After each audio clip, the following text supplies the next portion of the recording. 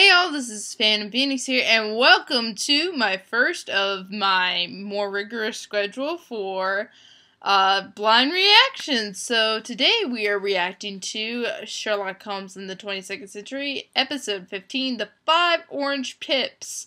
I thought there was only 3 of them that sang with Gladys Knight, but apparently there's 5?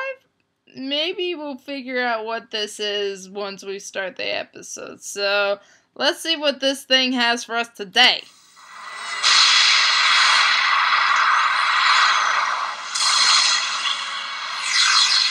Okay, guy on skateboard, creepy, dark and stormy night, the usual. Oh, it's a delivery guy. Father, don't shoot me, I'm just a messenger. This just came for you. For the antidote, place it on the sundial. What a cryptic little note. I wonder... Orange pips? John, listen to me. Under no circumstances am I to be taken to the hospital. Understood? Do you understand? Yes.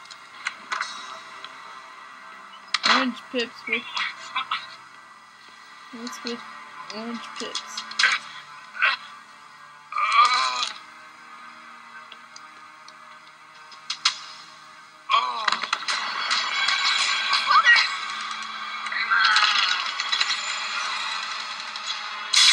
Okay. Well, smart boy. Find Sherlock Holmes. I hope the little boy has a mother. Apparently it's suggesting Caillou for me. No. The little boys. No, Caillou's too whiny and high-pitched. Come closer, boy. Let's have a look at you. Late 19th century. Near accurate reproduction. Now, you say your father asked for me by name. Yes, Mr. Holmes. He scribbled your address just before he blacked out. Unconscious, is he?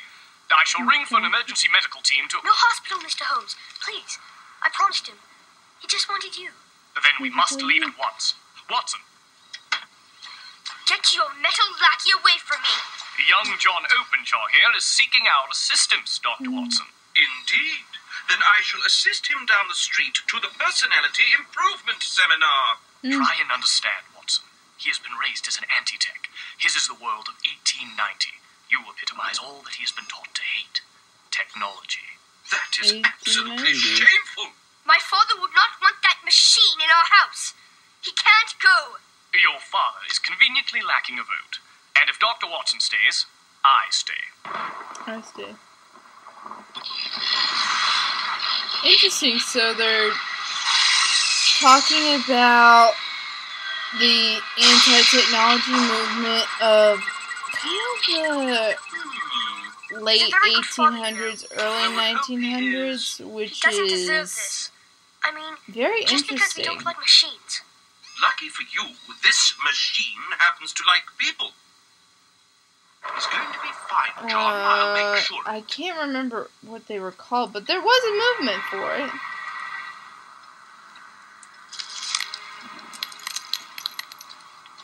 Watson, how's Mr. Openshaw? The most confounded thing. According to my bioorganic med scan, everything in his body has nearly shut down, except for his heart, which still has an unflagging beat. Does it? Though I admit the cause of his coma has thus far eluded me. The cause, I suspect, is in these 5 pips, or rather, on them. Pips? Seeds from a common orange, with the musk of a natural toxin added to them. Shh. Interesting. Is it Lestrade? No, it's not Lestrade. It's suspicious, Identify dude. yourself. I demand the same of you. Uncle Elias. I'm so glad you're here. Father's sick and he had me find Sherlock Holmes. It's okay, John. I'll take care of everything now. Do you suppose he too is an anti-tech? Mr. Holmes, you are welcome here. It's possible. But that hunk of hardware is not. Asked and answered. I'd say you need all the help offered to, Mr. Openshaw, especially now that those from whom you've been hiding have found you. John, you stay in the den while I have a word with Mr. Holmes. It's like, Speak this your is mind, adult man. stuff. What do you know? We don't watch Only kitties. the obvious. That Openshaw is not your real name. That both you and your brother have been in hiding. That you know the identities of your pursuers, and that somewhere in Joseph's possession is a small object of great value to them. How could you possibly know all that? High walls, wrought iron spikes, a guard dog, all suggest fear and hiding. Anti-techs by nature tend to draw attention, which would force a change of identity in order to remain here. Your unannounced presence and safe passage past the dog implies frequent visits without worry of being seen or followed. So, I presume you must also share the same false identity.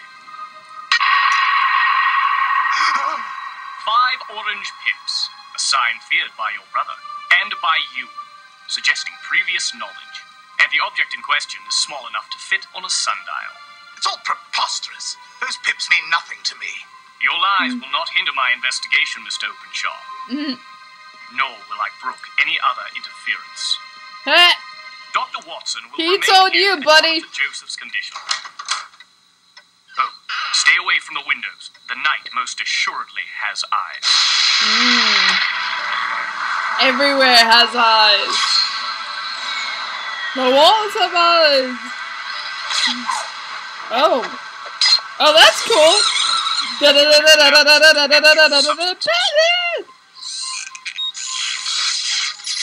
Analysis complete. Residue indicates presence of pertholiate root. Its effect on humans. Decreased brain activity. Reduced heart rate. Coma. No known antidote. Reduced heart rate. Origin. Africa. Jungle. Discovered 1856 by Dr. David Livingston. Livingston? Hey! Dr. Livingston, I presume?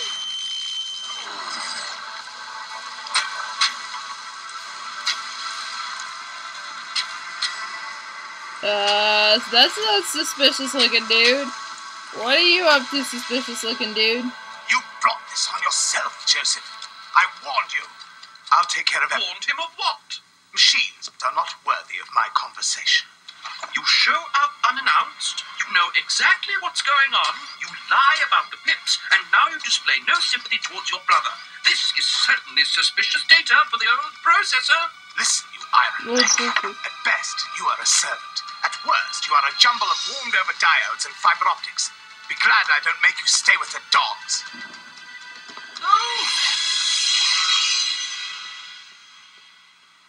Not It's very nothing nice, is he? Anti-techs just don't like robots. The point you both made all too clear. Uplink to New Scotland Yard. Cross-check for handprint and DNA matches. Nice. Uncle, is technology really so bad? I mean, Dr. Watson is trying to help us. We shun technology, John, because it's not natural. Robots are artificial life, and they simply have no right to exist. Little by little, we are losing our But- humanity to these machines. But a robot didn't do this to my father. A person did, right? But robots help us every day. I mean, or at least technology does. We don't quite have the robots yet, but we have a few. I guess you could call a Roomba a robot. I don't know if that counts or not. It's more like an automatic vacuum cleaner, but I guess it could. I'm here to pick up that shipment of Oh, it's the suspicious dude. That's black market. What makes you think it came to my dock? Because it is black market. I guess it is black market. Too Wait, late. what? Already signed for and picked up. 5 credits for a scan of that signature. 10. Agreed.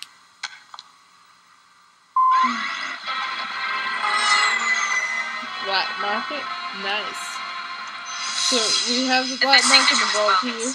But the handwriting There's of this Lestrade! and the Oh 11-year-old my file, gosh, yes. E. Hi, Hawkins, it's so good to low-level see member you of the again. tech saboteurs. Apparently they Sabotaged technology. deduced that all by yourself, did you? I am Sherlock Holmes, after all. It's like I am Batman. Founder, Dr. Joseph Dunsmuir. Location, unknown. Age progression, 11 years. Objective, the fight against the integration of automatons. Owners were threatened with a coma-inducing toxin. The warning sign, 5 orange seeds. To further their cause, Openshaw developed lethal robotic microtics stored in a tiny cybernest. Magnify. When airborne, these microtics will purge any robotic matrix, disabling all automatons permanently. This epidemic was averted when Openshaw abruptly dissolved the group and promptly disappeared. And I'd guess the cybernest disappeared with him. Now someone wants it back. It's a good thing those microtics weren't unleashed. And New Scotland Yard's entire DNA storage matrix is very similar to the robots. It would have wiped out our records. Talk about chaos. Yes, chaos. And why the sudden interest in his cybernest now, after 11 years?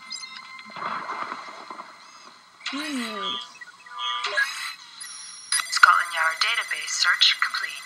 Handprint match. Elias Dunsmuir, member of the Tech Saboteurs. A saboteur, of course. He is behind this terrible offense. It's for you, Uncle. The courier said it's from Sherlock Holmes. Hold it there, sir. Clever rules, Mr. Dunsmuir, but it is highly unlikely that Mr. Holmes sent you anything. I must inspect that. Listen, you iron neck.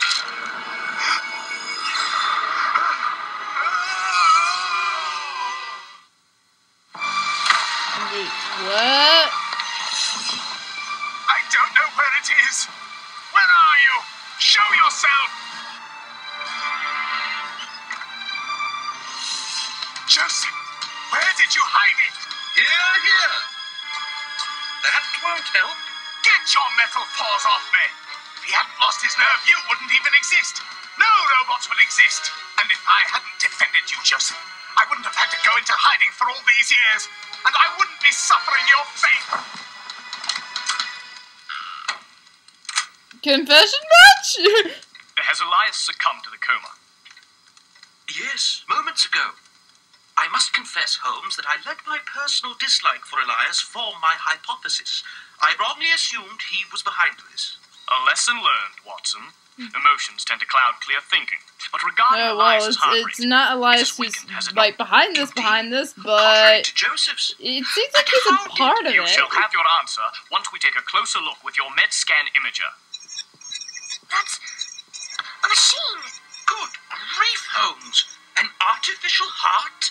How did you know? The coma-inducing agent is patholiate root, which normally lowers the heart rate, unless, of course, the heart is synthetic. This model has 5 chambers. Strange. I can think of no operative reason for an extra chamber. And this is a fairly recent model, put into service only 11 years ago. 11 years coincides with Joseph's abrupt decision to leave the saboteurs. So he betrayed his anti-tech beliefs in exchange for a life-saving machine. How ironic. You mean a whole life it's just been a big lie? John. Oh, shite. Eee!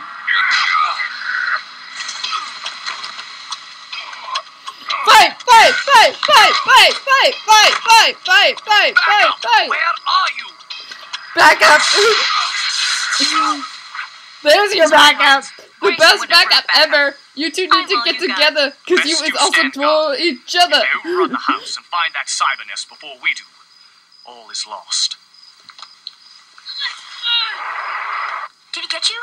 Does it hurt? Since humans feel pain and machines do not, I thank you for your heartfelt concern. We must find that cybernest, then flee to safety. John, think. Does your father have a safe in the house? A strongbox? Anything? No, nothing like that. The answer is here.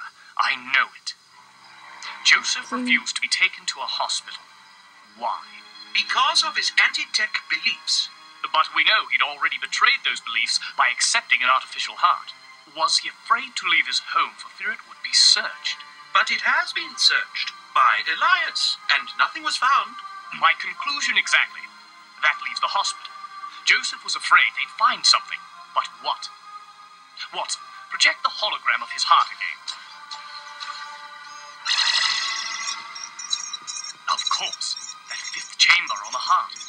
Please, narrow the holoband. I can scarcely believe it. There it is, the cybernest. Can you retrieve it, Watson? A simple matter with this thermal regenerator. Won't feel a thing. This will just take a moment. They found it. Move in. One global robot destroyer present and accounted for. Perhaps you'd better hold it? With increased magnification, this appears to be a relatively primitive biovirus dynamo. I wonder. Uh-oh. Excuse me, gentlemen. Visitors are dropping in everywhere. I think it's time to hit the high road. It's like, let's get out of here! Ain't that Lestrade? Oh, I love you. Are we going to be okay? We're all going to be okay. As soon as we get to Scotland Yard. As soon as we get out of here. We're gonna get Scotland Yard on this. Very quickly. Yeah. And just what the heck are anti-techs doing with inhibitor beams anyways? Lousy hypocrites. Another piece of the puzzle, Lestrade. The being hypocrites, yep. They're sucking Everybody's the a power right out of my hypocrite. propulsion. I'm switching to manual. It's like, we're gonna do this the old-fashioned way.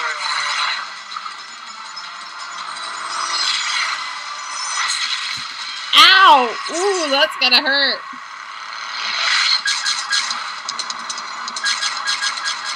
Can't seem to shake it, lad.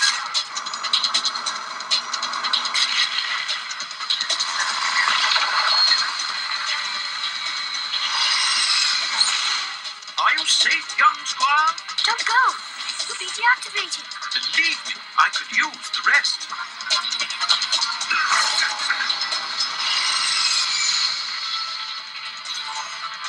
Nothing. Distraction! Right?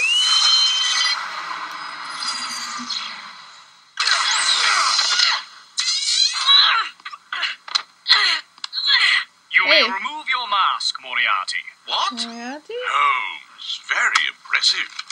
Please, entertain me with the deductive observations that led you. Wait, how did Moriarty The get sudden and involved with intense this? interest in the Cybernest after all these years suggested that somebody new had entered the equation. Somebody powerful, and somebody with unique interest in what the Cybernest could do.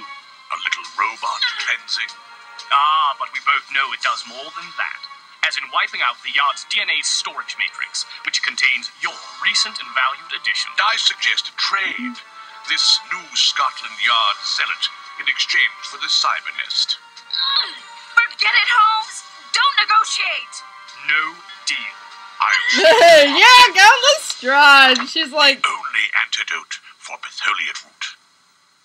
Come now, Holmes. We're only talking about the inconsequential loss of robotics. In previous centuries, everyone got along fine without them. You remember, don't you? Holmes, my own mortality aside, those micro-ticks would wipe out every automated system in the world. People's lives would be in danger. I have your assurance that you will give sufficient warning before implementing this device. I have no desire to harm. I bet he's giving him a troll. He's giving him a troll. Sorry, Watson. He's giving him a troll. He's giving him a troll. Can't do that to Dr. Watson. He's more than a robot. He's my friend. Please, John, it's for the greater good. See? A win-win situation. Except for Watson, of course. Until we meet again, Sherlock Holmes. Wait, did he give him the antidote?